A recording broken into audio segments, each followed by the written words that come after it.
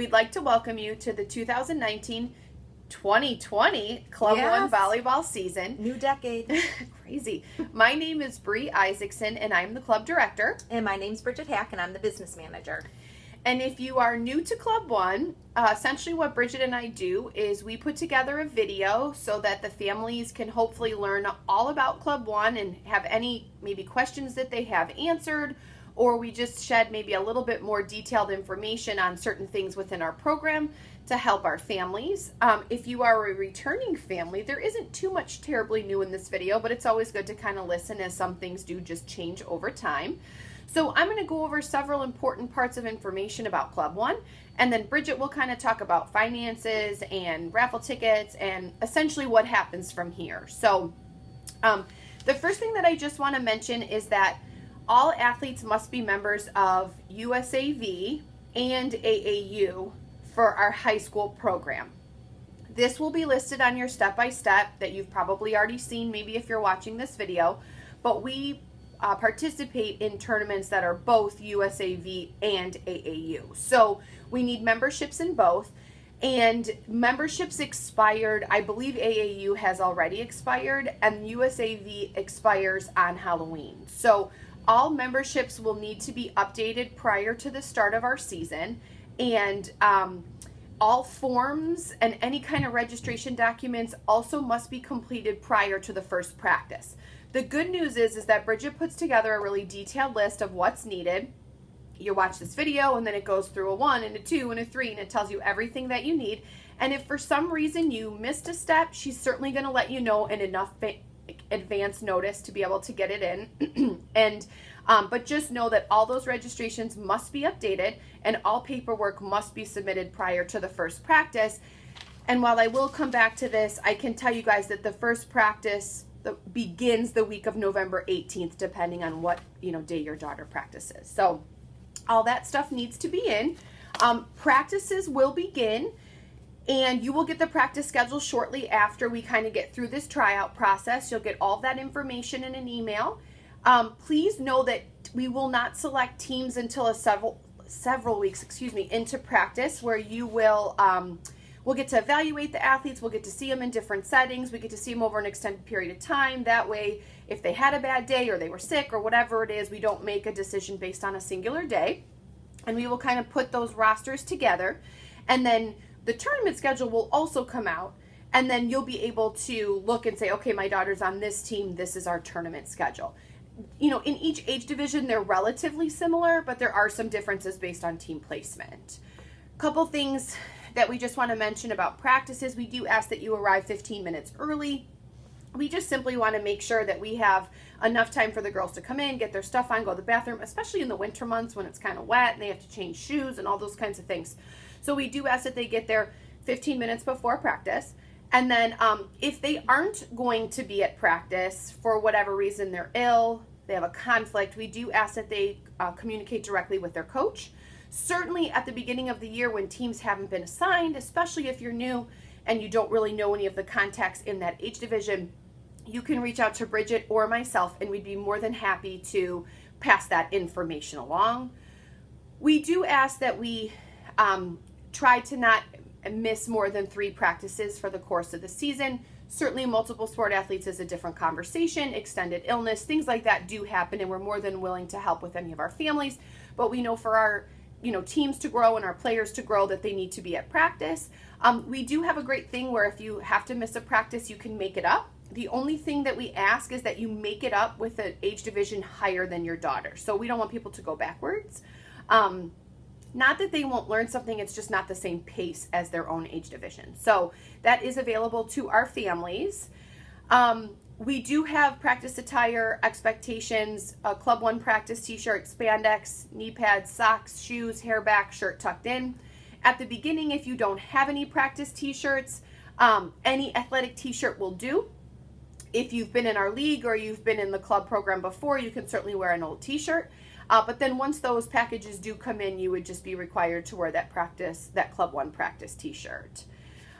We do run a master coach philosophy, which essentially means that every athlete in our gym is getting the same training. So There's one coach who is kind of responsible for the age division, and every team is doing the same practice plan, just on different courts. The coaches are certainly interacting with their teams, but everybody's kind of doing the same thing to ensure that everybody gets the most out of the practices. I did briefly touch on multiple sport athletes. So we do encourage athletes to do multiple things if they can. I always tease that I was 5'10" in 6th grade, so volleyball was about all I could do. So, but if people are involved in another sport, or they're involved in choir or band or things like that, we have really found a great way to be able to make it work, as long as there's just great communication by the athlete and then the coaches, if we can get a practice schedule and if we can get a game schedule. And it really has worked flawlessly for us, and we just ask that the same effort that's made to be at the other place is made to be with us. If you have to come early, leave late, or leave early, come late, whatever it is, we're more than willing to work with our families for our athletes to be involved in other things. As I mentioned before, the tournament schedule, we have a template in place already. Until we get through the tryout process, we can't definitively say what tournaments we're going to be in, but there are a couple things I can tell you. The first is the athletes play on average 2 times per month. Sometimes, we are at the mercy of when people host. We currently don't host any tournaments, but we like to kind of spread it out so that people can have a life balance. We can also prevent injury, but that's the general rule. Sometimes it doesn't work out perfectly, but you can kind of expect that on your tournament schedule. We do ask, the general rule of thumb when you go to a tournament is you arrive an hour before you play, 45 minutes before you officiate. Again, your coach would tell you what time to be there and where. They will communicate with you, but just a general rule, that's kind of what we expect from our athletes. Some tournaments are half days. You're going to go, you play 3 matches, you play either in the morning, you play in the afternoon, and then you're done for the day. And then some tournaments are full day events where you play until there's a champion. These are long days, but they're fun days, because if you're playing at the end of the day, that means you had a very, very good day. So it kind of depends on what it is on your schedule. All athletes must stay until all officiating duties are complete. In club volleyball, you sometimes play, you sometimes are off, and you sometimes officiate. They do not up officiate, but they do provide line judges and a down and a work table. So please know that if your team has to officiate the last one of the day, everyone is expected to be there until it's done. We ask that you respect the food policies of all the host sites that we go to. I can tell you this, there is nowhere you're going to go where they're going to let outside food in. It just doesn't happen. Like, we've come to that point. So if you have a specific dietary restriction, you can reach out to Bridget or myself. I will tell you, over the years, the host sites have fixed up their menu to try to accommodate maybe a gluten allergy or whatever it is. So they have, but if they don't meet the needs of what your child has or needs, Bridget and I can send something over, and most times they're willing to work with us. One last thing that I want to mention is tournament host sites do not release their tournament information, or they are not required to, until the Wednesday before the event. So you're going to get your tournament schedule from Bridget or myself. It's going to show that you play this Saturday, October 26th, and they're going to say you play, but you may not know the exact time. They will tell us no later than the Wednesday before. So, and the reason that they do that is because teams add and drop all the time. So what happens is you start to get multiple revisions of the same schedule. And so to eliminate that, they try to wait until the Wednesday before. What I can assure you is you will know that you play that day. And as soon as that information becomes available, it will get blasted to our families. But just know it may be a little bit later in the week depending on the tournament. Once we kind of select teams and we're in tournament play, I do just want to touch on playing time. We recognize that playing time is also an important part of development. We think that practice has a strong role in development, but we also know that competition does as well. We spend a lot of time making sure that we set up these teams so that the individuals can grow and the teams can grow, and that each player on the team can get the maximum amount of play time. Please know that depending on the position that they play, it may give them more or less play time. We are always open to discuss that with an athlete, and certainly at the end of the day, we would want our athletes to be there and be working hard. But we've really never had. I mean, we're very fortunate with kids and wanting to do those things. So, but if for some reason your child is not liking the position that they're playing, they're not getting the amount of play time, we're happy. The coaches are happy to have a conversation. Certainly they work with the athletes every day in practice, and they would be happy to talk with your daughter and say, hey, here's the things. Quite frankly, they've probably already told them, but these are the things that they need to work on. If we're still kind of in that space and it doesn't appear to be getting any better, then Bridget and myself and the coach and you and your daughter can sit down together to discuss. We've done this many years. We've never not been able to resolve it. Sometimes the communication from us to the athlete to you, back to the athlete, back to us just gets misconstrued. So we're happy to sit down, and our goal is to make this a positive experience for everybody involved. I do want to let you know that we have a 24-hour rule. I don't know of a high school or club program that doesn't implement this rule. It is just simply that you must wait 24 hours to discuss a concern. What I can tell you is that once it's said, whatever it is, it simply can't be taken back. So it does no good for us to have an argument or a confrontation. It doesn't solve anything. So we just ask that you wait, and then we can always discuss after. And we ask our coaches to respect our families and our athletes, and we ask that you do the same to our coaching staff. The one thing that I want to mention on our top teams, on our strong teams, is that we don't guarantee playtime. I'm going to just say this again, that's never, we put these teams together in an effort to make sure that everybody grows, but there are some times that we have to make game time decisions or adjustments, and just want to make sure our families know for our strong teams. We do have some parent expectations, and we do this every year, and then I kind of laugh with Bridget because I'm like, we put this in here. We just want to remind our families, again, we feel lucky. We have some really awesome families at Club One, but I do coach high school, and crazy's out there. So we just want to throw it out to you guys just to make sure that everybody knows these couple things. And I'm just going to read them to you guys, and then they're also available in our contract that you guys would see online. But it's simply to be respectful of the club coaches and players, to demonstrate good sportsmanship to Club One players as well as other teams, coaches, and officials, to support the development of each player.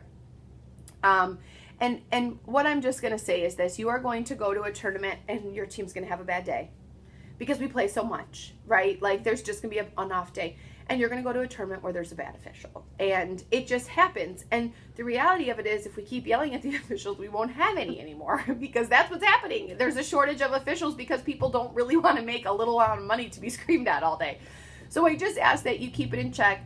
In my many years of coaching, I can tell you that I've never had an official make or break a match on one bad call. So if it's really awful, the coach will report back to me and I can send something over to the region, especially if it's somebody who's a repeat offender. But we just ask that we're just respectful of those things and let the kids play and the officials officiate. So just throwing that out. I'm moving right along. You're in a good pace. I'm doing good. I'm doing good, and I'm almost feeling like I forgot stuff because I'm moving so fast. Okay. I'm listening. So the next thing that we would just talk about is travel. So every year we kind of regroup and look at where's best for our teams to go. We feel blessed that we have so many good clubs in the area that we get good competition locally every weekend. But what I can tell you is a couple things. So our 15s, 16s, 17s, 18s, we do send teams to the Indianapolis qualifier, and I see that it is St. Louis as well. It's called the MEQ qualifier, and I'm just going to throw these dates out. Not all of our teams go to every one of these, but I'm putting them on your radar, and then once you get the tournament schedule, you'll have the specific information for your daughter's team. 15s on down, so 15s, 14s, 13s, 12s, they go to the MEQ National Qualifier in St. Louis, and it's the weekend of March 13th through the 15th. So if your daughter's a 15, while you don't know her team placement, put that on your radar. It's March 13th through the 15th. The high school, the 16s through 18s, is actually in Indy, and it's March 20th through the 22nd. So you can put that radar depending on what age child you have. Some teams will also go to the Lakeshore Volley Fest, and that's April 25th, 26th in Grand Rapids, Michigan. So it would be one or the other, not both of those, but those are kind of on your schedule. Additionally, for Florida, So we do take several of our 15s, our 16s, and our 17s to Florida. We have taken 18s in the past, but we're kind of looking at ending their season earlier. So we're going to kind of talk through that once we get through 18s tryouts. But Florida, they kind of change their dates and their weekends. It appears right now that we'd be there around June 20th. But again, nothing, once we get through this tryout period and then the next weekend, that information will come out to you so you can plan accordingly and you can budget to look for cheap flights or whatever. But it appears it would be around June 20th is when our first wave of teams would go.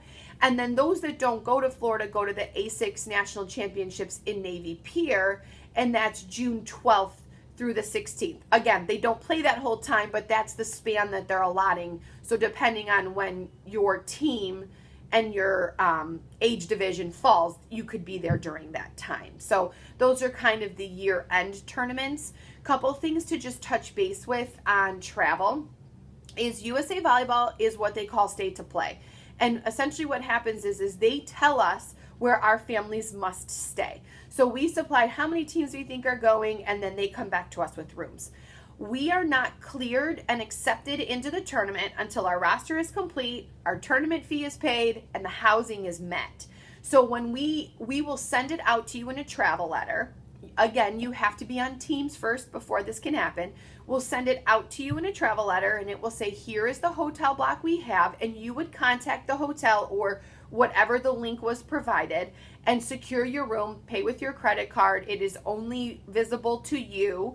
And then just the only thing I would say is just be really careful of those like deadlines that they have and the extra fees, like parking's always a big fee or things like that, because those aren't things we can do or we can't fix if we, if you didn't get to see it or if you didn't realize that parking was that much. It's not something that we can fix. So just know that when you do those things, just make sure to pay attention to those deadlines, those cancellations, and any of those other fees that you might incur. So we'll send out a travel letter for those. For AAU, right, and for Lakeshore, those are AAU tournaments, and so they are not required to be stay to play. We do get a block for our families, and sometimes when we do that, we're able to get a little bit of a cheaper rate. But again, if you have points or you have family or you want to go, that's kind of the benefit with AAU is that you can stay wherever you want. Both are great tournaments, and that's why we participate in both, but they just go about their housing services slightly different. So you'll get a letter from me about whichever events your child is going to, and then you will just follow the instruction for proper hotel bookings. So, and we'll get that out pretty quick so everybody can kind of start to plan. If for whatever reason you're not planning, you can't attend and you'd like your daughter to go with somebody else, we'd be more than happy to kind of step in and help make that work. If you don't know somebody that's on your team, we've been able to do that in the past. A couple other just important dates I have while we're here is we are going to have a scrimmage this year, and we do that typically every year. It's always around the holidays. We get it. People go places. It's nice for us to get that in before we go to our first tournament to simply work out the kinks of rotations, especially the younger kids, but of all of those things. And it's intended to be fun and beneficial for our athletes and for our coaches. It's the weekend of December 21st and 22nd. I get it. It's like 3 days before Christmas. Bridget and I are running around like crazy, like, trying to wrap gifts while we're in the office. My family aren't getting in it. I'm like, done. I got volleyball. I'm going to throw pumpkin pie on the table, and that's our Christmas. Just kidding. We just wrap in the office and exactly. Play the game. Yeah. So if you have already planned something and you're going out of town, we get it. There is no penalty. But if you're around, we'd love to kind of get those teams going and just get a chance to kind of work through some of those things, because once we come back, we start tournament play in January. It's nice to have at least had one round before that happens. We will offer, we did this last year, people were looking for some things to kind of get like touches on the ball. So we'll have some club like cleanup skills classes before. They're totally optional. Again, Bridget and I kind of threw them together last year, people were asking like, hey, what can we do before club season starts? So again, just something to put on your radar. It isn't anything you have to do, but if you are looking for some things to just have your daughter touch the volleyball before the club season starts, Bridget and I will get some information out right after we kind of get through tryouts. And then a couple other things that I have in terms of spirit wear. We will do an online spirit wear store. I know our families like to represent, so we will have that, but we will do that after we get through the uniform order. We'll do that after we get through the tryouts. So just know that that will be coming in case you're looking. We do have a full-time recruiting recruiting coordinator, Corey Sackett, and he will have an annual meeting. You can go and sit, even if you're early in this recruiting process, if your child's just in high school, it's great if they have aspirations or they've even just thought about it to kind of learn the process so you're ahead of the curve. If you're a 16 or 17, you're right at that time right now. So he works with each of our families, he puts together skills videos, and he kind of sets groundwork and helps the communication be initiated from the athlete to the coach. And then he has the ability to kind of step in after that relationship has been established, because certainly college coaches want to hear from the kids first, but then we can kind of step in to see what their needs are, what they're recruiting, and help that process along. So we also have a website, which I'm sure you know, and we also have Facebook and Instagram. One thing I should tell you, we don't have anything past that because we don't know anything past that. Okay, so we don't tweet because, quite frankly, we don't even know what it is. I heard that thing's going away. I heard it on the radio, like no more. I was like, well, thank God we never learned how to do it, because we'd be like, we just figured this out. Now it's just a bunch of words. Taking it away. It's words is all it is, and you just keep scrolling and reading words. I don't get it. So we don't tweet, and I don't know what else there is, but we don't do that either. So we do Facebook and we do Instagram. So check it out, because we do put a lot of great stuff, our college commitments, tournaments, successes, any awesome things that we have going in our program, we kind of send it out that way. We do update our website, but if you want to know up-to-date Club One information, like our Facebook page, like our Instagram page, you will not be disappointed. So that information is there. And we put cute babies on there too. Yes, cute babies. We put cute babies on there that represent baby Club puppies, One. puppies. Yes. All the good stuff. Happy thoughts. Yeah. So, and then if we have had in the past where there's been like some weather or whatever, we'll throw it up there. We do throw that on our website as well. But just make sure you kind of check it out, and that would be some great places to find information. And then if for some reason, we're at the scrimmage or you're coming in, just know that our parking lot, it is tiny. We get it. It's you can park by the front of our building or the side by the garages, but you can't park in that next building over because they have their own customers and they want them to be able to park there. So you have to park in our building, or you park on Coyle Plus, which is the street that runs behind our building, or the Public Works building, which is directly across the street. All of those are available for our families, but just don't park down in those other people's because they kind of get upset about it. So, and then the last thing that I just want to mention is we're super excited for this upcoming season. I am going to hand it over to Bridget, and she's got some important things to say as well. And she's going to talk about a way to win a free uniform package, which is very exciting. But new this year. Yeah, but we are just excited. At Club One, we feel like we have found a little bit of a life balance where athletes can get better and have the opportunity to play in college and continue their high school careers, but also be able to maybe participate in other things too. And we last year had 27 All-Americans. We've had 63 total. We have 100 athletes playing in college. In 2019, we had 86 athletes named to the JVA watch list. We have 3 college coaches on our staff, and we have 12 high school and middle school coaches. So we love what's happening, and we welcome you. And I'm going to hand it over to Bridget, and she's going to talk about all the financial parts. She gets the fun stuff. Although I have a fun thing because I get to talk about free product, and who doesn't want something for free? But that's right. I'm going to touch first on tuition and travel costs, because, of course, while you make the decision to commit, that's a big thing. So our 15U program this year will be $2,850, which includes the travel. Now, on our flyer, when we put everything out, it did show our cost minus the travel and uniform. So we did this just for the youth, and I'm mentioning it because I did get some emails for people wanting some clarification. We do that because at the time when we want to get the information out to families, we're not quite sure of the travel costs. So we want to make sure that we have accurate information to give to you. And so that's why we wait. So when you see that flyer, and if you were to say, well, this is what it said, this is the difference. The difference is your travel. So 15U is $2,850. Our 16 and 17U is $2,950. And our 18U is $2,500. And as Bree mentioned, they're ending a little bit sooner, which is the reflection of that cost. When you go to register, and I'll talk about that, but when you go to register, you have the option of picking the payment plan you'd like to choose. We allow our families to choose to pay in full or up to 5 payments. And the payments would be upon registration. And then if, let's say you were to choose the 5 payments, December, January, February, and March 1st. So your final payment would be on March 1st. The system takes your total due and splits it into the amount of payments that you choose for your plan. Just so families are aware, if you were to choose the 5 payment plan, installments 2 through 5 incur a $20 installment fee. For the first payment, there's no fee at all. So you would have those additional fees for any months you pick. So if you pick 3 months, the first month wouldn't have anything, the second and the third month would. So when you go into Sport Engine, you would choose your payment plan, and that's how you would divide it up.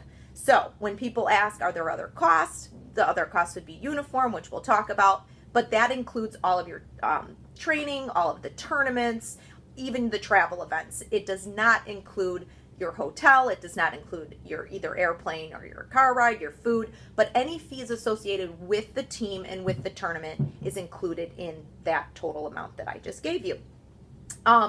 So with that, you would select your plan and then you would be registered for the program.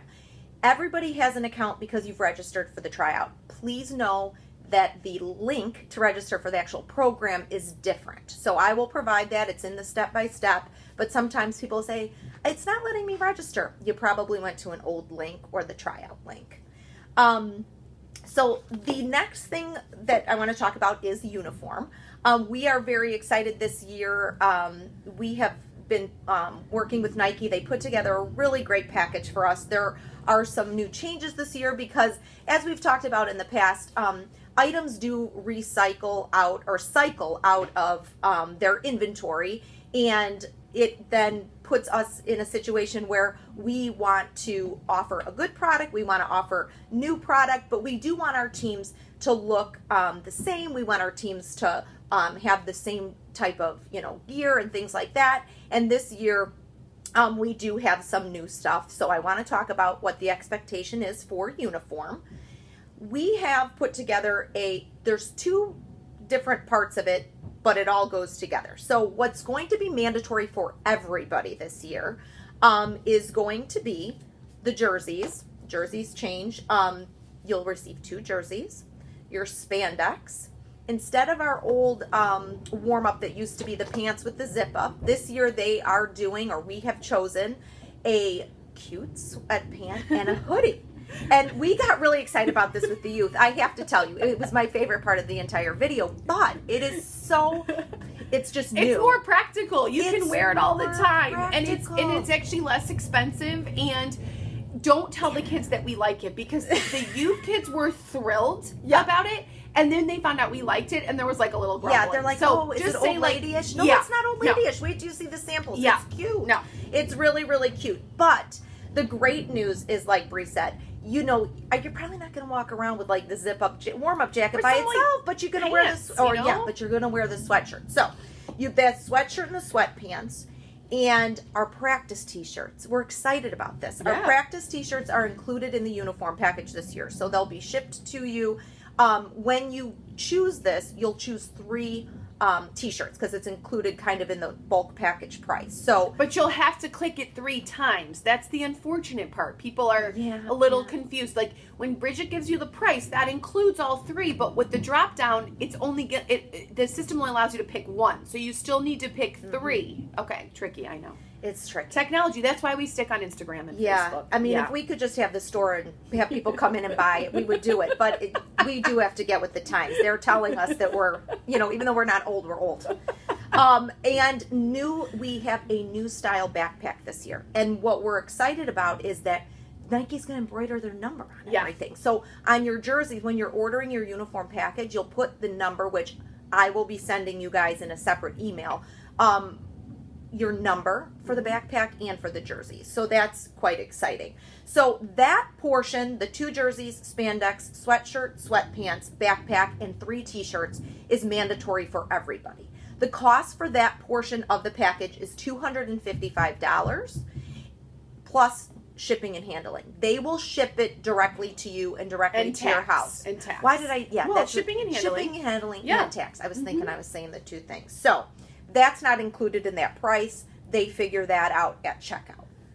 If you are new to Club One, you will, in addition to those things, need to get shoes, knee pads, and socks. And the cost of that would total $350, $650 for everything. So that first mandatory part of it, plus the shoes, socks, and knee pads, is $350, $650. For returning families, if you need shoes, if you need socks, if you need knee pads, you are able to get those kind of a la carte, or you could choose all of it if you needed to do that. But for returning players, those 3 things are not required if you don't need them. So, the big news of the whole thing. The big news is that we will be, and I'll explain to you how you do it, but we will be giving away 1 full free uniform package. Shoes, even, I mean, the all whole of it, thing. the whole shebang to our winner. And I'll tell you at the end how you can be the winner.